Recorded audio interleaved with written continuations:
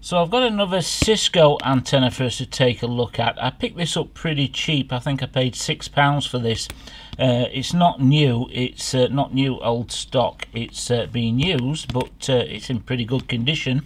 It's the AIR-ANT1728.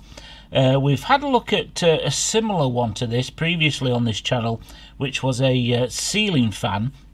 And that had a pretty unique element in it. It wasn't as, you know, a straightforward design as what we thought. In fact, let me just get that. So this is it. This is from the Cisco ceiling fan. And basically it's a Hertzian dipole. It's the 5dBi version of the Hertzian dipole. We've got quarter wavelength here, quarter wavelength here. Loading coil as a separator, and then I think I measured this at the time. I think it's half wavelength, or maybe just a little bit more. But it's unusual because it's got this shape here, and that was to do with beamforming. With it being a ceiling antenna, this helped with the beamforming to spread it out a little bit like a downlighter in your front room, something like that. But yeah, this was a nice antenna. I'm hoping we get something unusual in this one as well. Cisco claimed 5.2 dB, so maybe it's not just a straightforward dipole in there, Hertzian dipole. I don't know, maybe we've got something different. But before I take it to bits, we'll take it over to the test bench. Pretty sure that with this being a Cisco antenna, it'll be spot on for 2.4 GHz Wi-Fi. But let's take it over and have a quick look. So here it is on the test bench then, and the output is kind of what you would expect from a company like Cisco.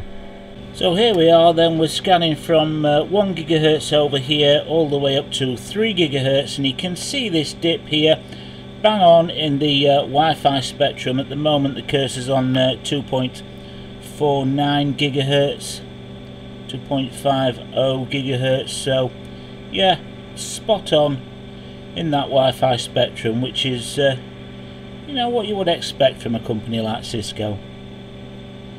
So yeah, over on the test bench it worked as Cisco claims it does for 2.4 GHz Wi-Fi, so no surprises there. So let me see how we can get into this. I don't want to destroy it if I have to, but yeah, we've got a lot of sealant around here. Maybe if I drill that rivet out, but give me 10 minutes, let me have a look at it. Now, as you can see here on the bench, I've got on the inside of this, so we managed to get the element out, and yeah, I'm a little bit disappointed. It's exactly the same element as Cisco have in their ceiling antenna. I can't remember if we had these ferrite chokes on here on the previous one, but yeah, it's exactly the same as their ceiling antenna. They're just marketing this one a little bit differently. This is the element from that ceiling antenna from a few years ago now on this channel. This is the case that I've managed to find that is on the ceiling one, so a little bit different than this case in here. Basically the coax went in from the side there. This was connected on there like so, and it has this screw thread here, and these connections that I've never opened, they would connect onto the ceiling of an office, something like that, and that would screw into there, and the coax would come out of the side, and this would hang down in the office. And yeah, it's exactly the same one. Does mean that I've got two of these now. I don't really need two of these. This one, as you can see, I've modified so I can use it, but yeah, it's exactly the same. Now, people might say that that this is not a dipole antenna, but that's exactly what it is. It's a Hertzian dipole. Here I've got a 5dB antenna that I've made myself. The measurements are exactly the same. We've got a quarter wavelength, 25 millimeters. Here we've got a quarter wavelength here, 25 millimeters, and then we've got the loading coil here. On this one I've got another quarter wavelength here at 25 millimeters. This one extends out a little bit longer, probably half wave that, but yeah, it's just a Hertzian dipole, just a little bit differently configured.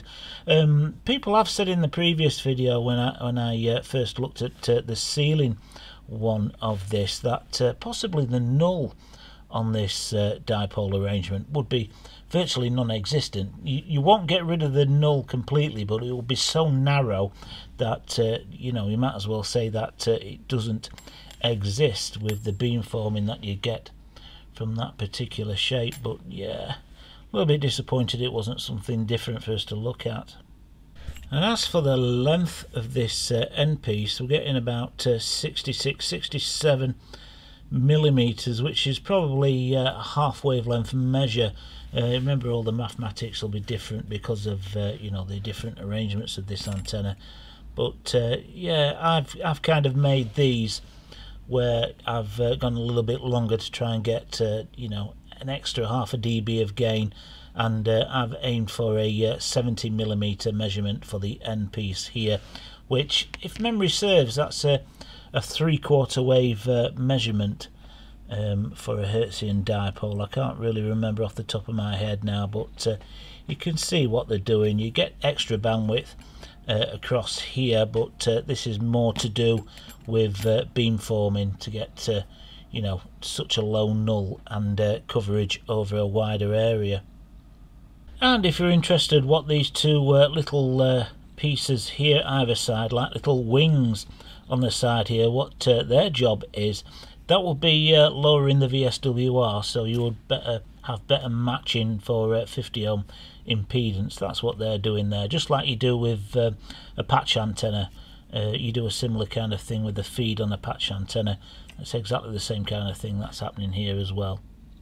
So if you did enjoy this video, please give it a thumbs up. Comments or questions, drop them below. I'll do my best to answer them, and hopefully you'll join me on the next one.